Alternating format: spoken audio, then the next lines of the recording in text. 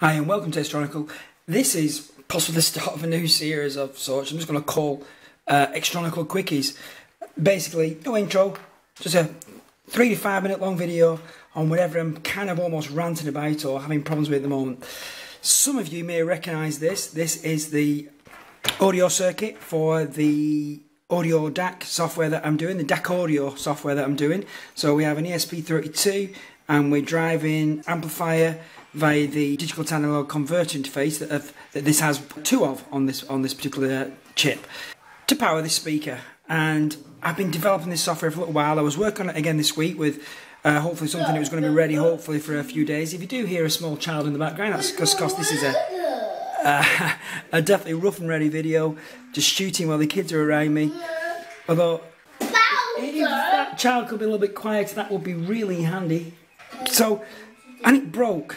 If we power it up, all we get is, and it has done this on and off occasionally, in fact we're not even getting anything, so the LED is really dim, flickering on and off. I've refloored all these joints on the header here. We might be able to get it to do something. If I press the reset button, get a few clicks on the speaker,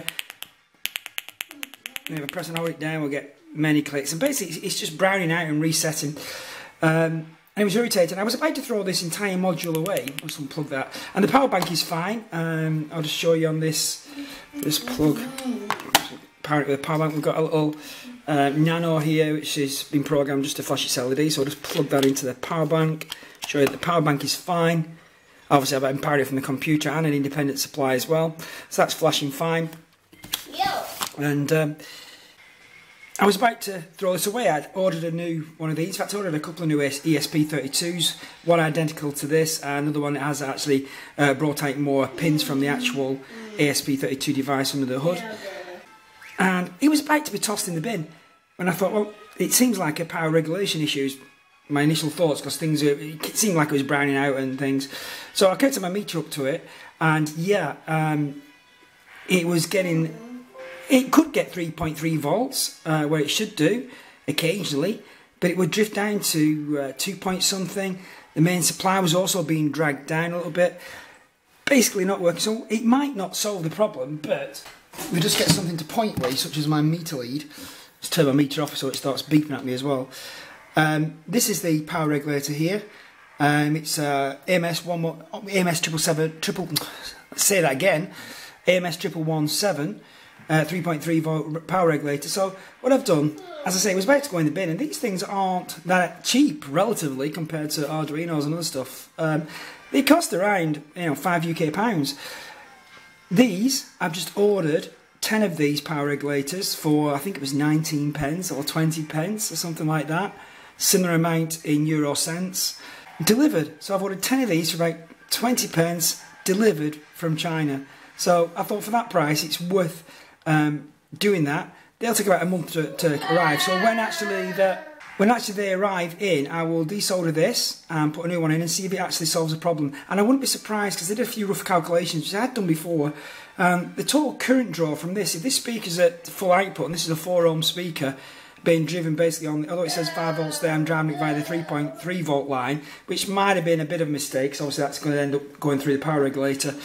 It can draw a maximum around about 0.8 of an amp. These are rated at 1 amp on a good day, at an extreme high, maybe with a bit more better heatsink on as well.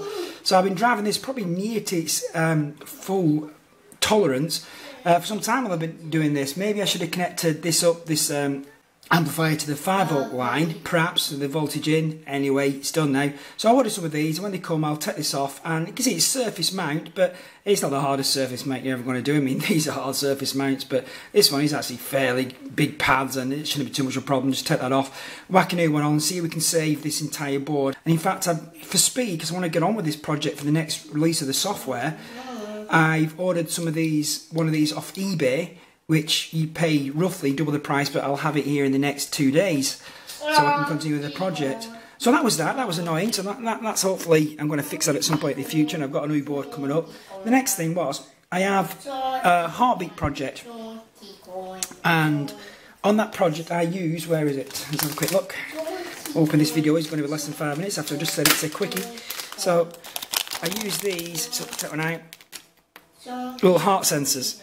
They go on your fingers, little infrared LED, it shines, it reflects off and various things, and you can measure the blood flow and that gives you an indication of heartbeat. They're not brilliant. If you're moving your finger about a lot, it can give rogue results.